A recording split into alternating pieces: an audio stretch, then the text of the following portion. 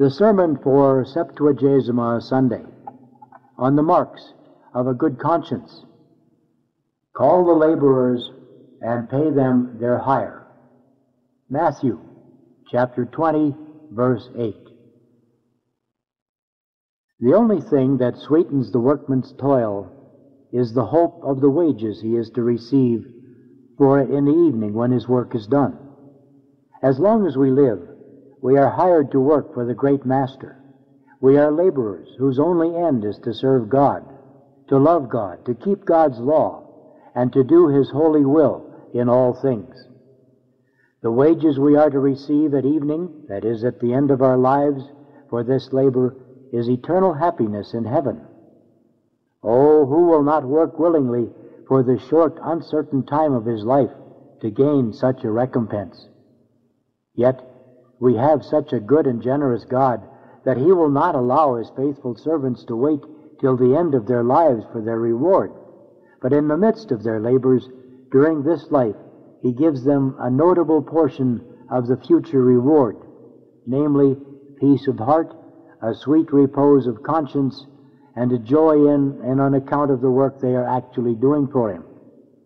Yes, some will think, all that has been said of a good conscience is indeed consoling and comforting for those who have a good conscience. And I, too, would willingly rejoice in the Lord if I only knew that I'm in a state of grace, that I really have a good conscience. But who can tell me that? That question I am now about to answer. He who wishes to know whether he really has a good conscience must ask his own conscience about it, for that will certainly tell him whether it is good or bad. The conscience is a judge placed over men by the Almighty in His stead, to pronounce finally on their actions whether good or bad. Whatever the sentence of that judge may be, God ratifies it and rejects as bad what the conscience condemns as bad, and approves as good what it approves of. If I satisfy my conscience, I satisfy God. If my conscience accuses me, I am guilty before God. If my conscience does not accuse or condemn me, neither will God accuse or condemn me. Therefore, the conscience is called the rule and guide to be followed in judging between good and evil, and I am bound to follow and obey it in all my actions to such an extent that if I act against my conscience, I act against God.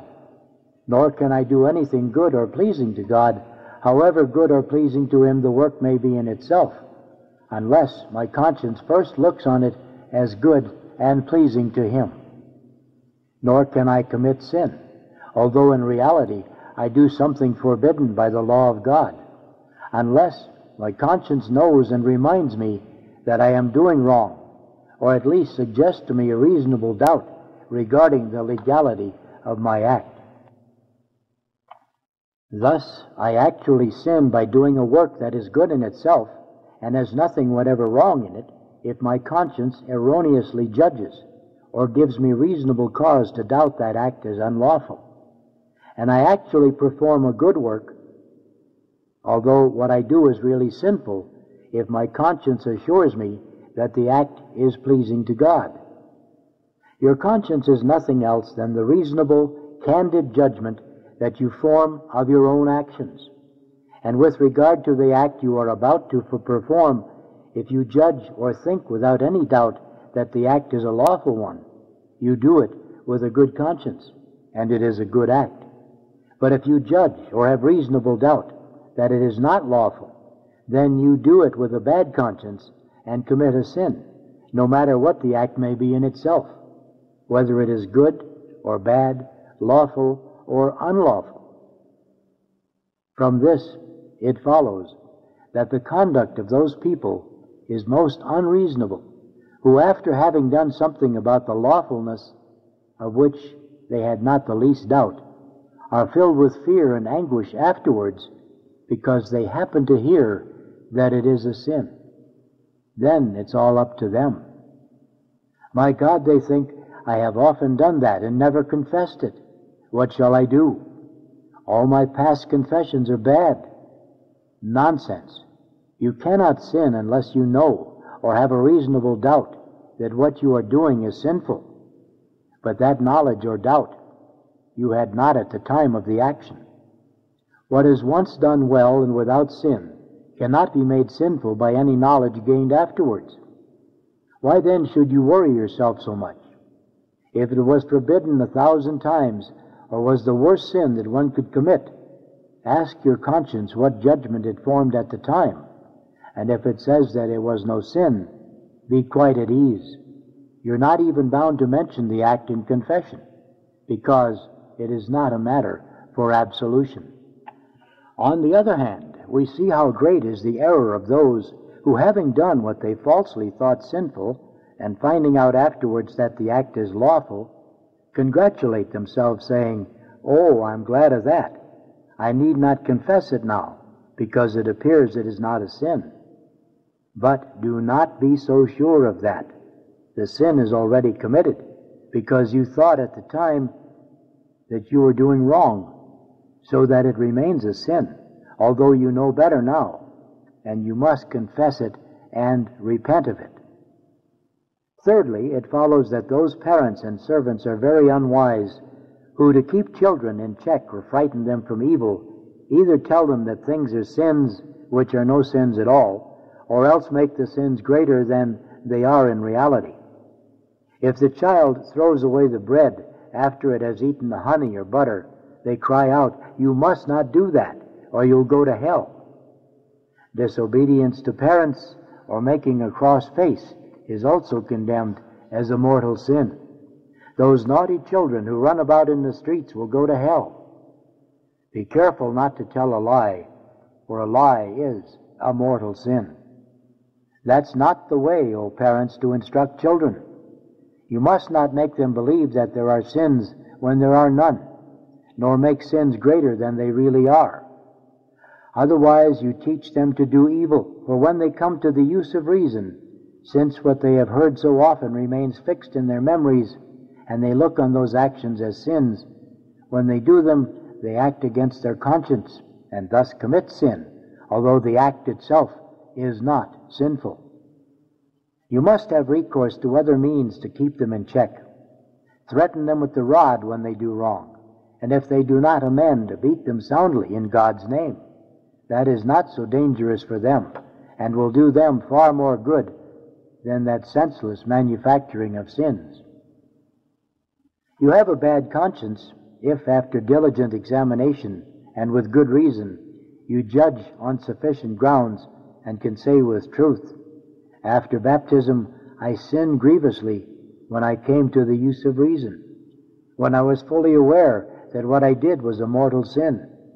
And if you can, moreover, say that there is one of those mortal sins that you've not confessed, or not confessed properly, or else if you can judge with good reason and say with truth, "I have now really a desire and a wish to sin grievously against the law of God," or "I'm in doubt as to whether this or that is a mortal sin, and yet I do not intend to avoid it or amend my life in that respect," there you have a proof of a bad conscience, and if such is the case with you, you will not long have rest.